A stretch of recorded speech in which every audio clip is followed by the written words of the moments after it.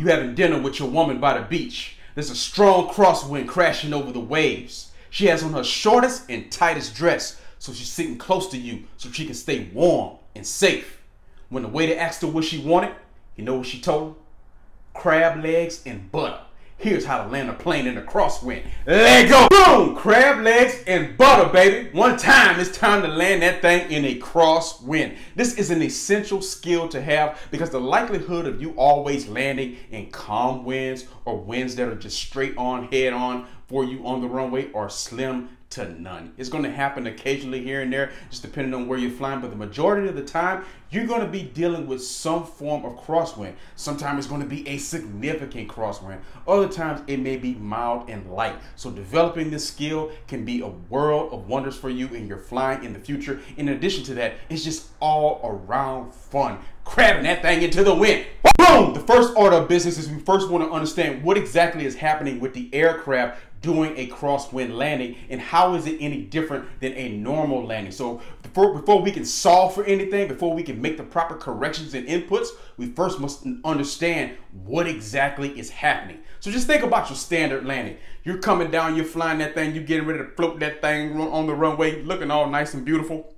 And let's just say there's no wind at all, it's nice and calm, or maybe there is a nice headwind straight on, which is exactly what you want because that headwind will help and aid in slowing you down. So perfect, you come in, there's really little to no impact or significant impact on the aircraft in these kind of conditions, and you can just boom, get into that ground effect, baby, and land that thing normally. Now, let's just say that there was an actual crosswind, and that wind was coming from the right section of the aircraft. So it's coming from this direction right here. What exactly will be happening to the aircraft? In normal conditions, if you were like this and you had a wind coming in like this, what exactly would happen? The aircraft would turn just like this in the exact same direction as the wind. So ask yourself, why is it doing that? Why is the aircraft turning this way? Why is it not turning this way? Why is it not being pushed to the side or anything else? The reason for that is, look at the aircraft and the architecture and the design of it. What's the highest point on this aircraft at this point? It's the tail. The tail is the highest point. So that high point is going to be the most vulnerable in any kind of wind situation. And because it's vulnerable, that wind is going to be cutting and slicing and touching on that highest point. And if you hit the tail on this side, what is it going to do? It's going to turn in that direction. So that is why the aircraft is turning in that direction. If you were to just be neutral on your controls and that crosswind was coming in from the right, it would turn to the right, exactly like that. So how do you correct for that? Of course, add yourself some nice left rudder. And left rudder, correct that, and you'll stay coordinated and right down the pike. And can continue on with your landing as you continue to progress and get into things. So that's just step one. Understanding the dynamic. If the wind was coming from the opposite side, it would just do the opposite thing. It would turn right to that wind. You would add right rudder and make that nice correction to keep everything straight. And that is your number one goal when landing in a crosswind. You want to make sure you always are in command of the aircraft and you're not allowing the wind to take the aircraft where it wants to go, but you're taking the aircraft where you want it to go by staying straight and coordinated through that wind. So understanding that initial component, particularly when you're on setup and you're coming down, remember in that sight picture, doing it during your pattern, you got everything right and you're on that final, you want to make sure you make that correction so you don't end up, you're already in the air. You haven't even begun to get into any kind of ground effect yet. You're just on that final. You don't want to be like this. Or you don't want to be like that unless you're doing this intentional for any kind of particular maneuver. But for a nice, simple crosswind landing, make it straight.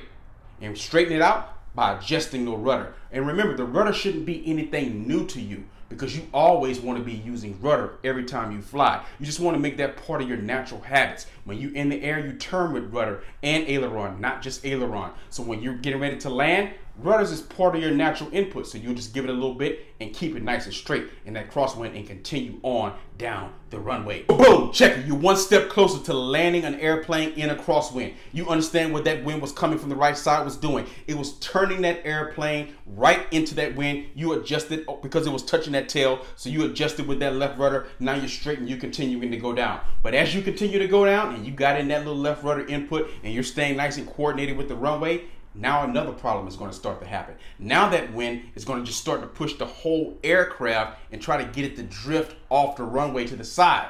So this is where you have to apply some right aileron. So you already got that left rudder in. Here you go with the right aileron to kind of keep it straight on the runway and kind of keep it coming in, crabbing into that crosswind, getting everything nice and going, and as you push the aircraft in. And that's exactly what you want to be doing as you're going through. It's going to look almost just like this sight picture right here, where you're almost kind of just leaning into it. You're no longer straight and level a little bit. You're more kind of to the side a little bit, crabbing into that wind, that crosswind, as you're coming down and leaving into that ground effect, baby. Wind ground effect, baby. Hey, boom! So when you got that thing crabbed into the wind and you're using your left rudder and your right aileron, you want to continue on down the path in the ground effect as you're landing things and getting ready to land that aircraft. You can kind of see how if you're leaning to the side like this, what's going to happen.